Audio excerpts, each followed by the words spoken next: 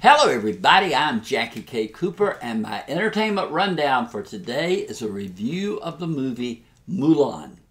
Now this movie was supposed to be one of the big movies of the summer, and of course all the plans went awry, and it is now being offered on Disney Plus premium streaming. I guess I've got that connotation right. But I watched it. The actual animated Mulan was not one of my all-time favorite Disney animated films. It was good. I remember, meeting.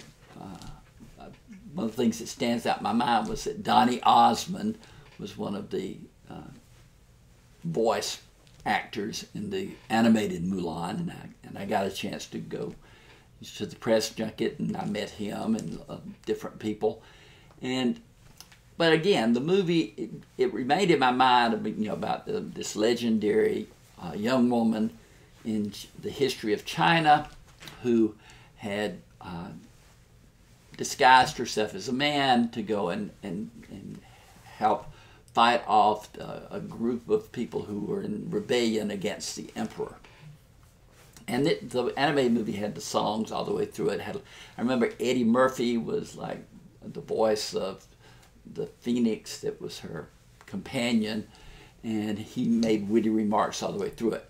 This movie does not have any singing. It's got nice music, but background music, and it doesn't have much comedy at all. It is an epic tale of this young woman. Her father has been a war hero in China. He is retired, or no longer in the army. He's in a village.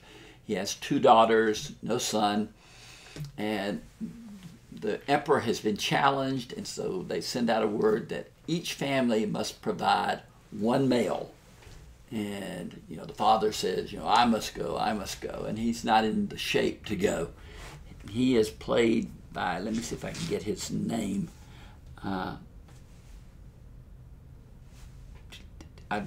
I'm not sure who it was. I'm not going to try to pronounce all the names.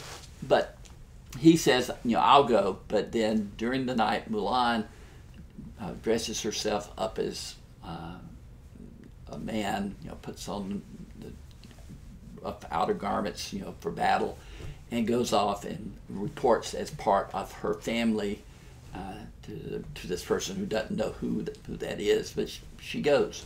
And then she fights in battle, and it is one of the big legends in China. Mulan is played by Liu Yifei. I hope I got that name pronounced right. I looked it up, I Googled it, and they pronounced it that way, Liu Yifei. But there's a huge cast in this movie. We've got Zima, Rosalind Chow, Liu Yifei, Jet Li, Jason Scott Lee, Li Gong, Donnie Yen. And visually this movie is fantastic looking. I mean, the big palaces of the emperor, the scenes of the battles with just, it looks like thousands of warriors. It's a beautifully made movie, and right in the middle of the movie, when you're listening to the background music, I recognized that there was music from the original animated Mulan that was playing. And then at the end of the movie, there are 2 songs that Christina Aguilera sings. One is Reflections, and then there's a Chinese version, in Chinese that I didn't get the name of the person performing it, but it's just beautiful. So it's got a lot going for it. This is probably one of the best movies that I've seen this year. We've been messed up because of COVID and all that. But I really enjoyed it. It's rated PG-13 because there is battle violence in it. I thought it came together well. I liked the fact that they made it just a straight story and made it an adventure more than a musical with action and comedy. This was straight adventure. I think little girls are going to see this and say, "Oh my gosh, here's a heroine that that I can call my own." and it's a great family film to watch, the whole thing. So I give it 7 out of 10, right up there, close to an 8.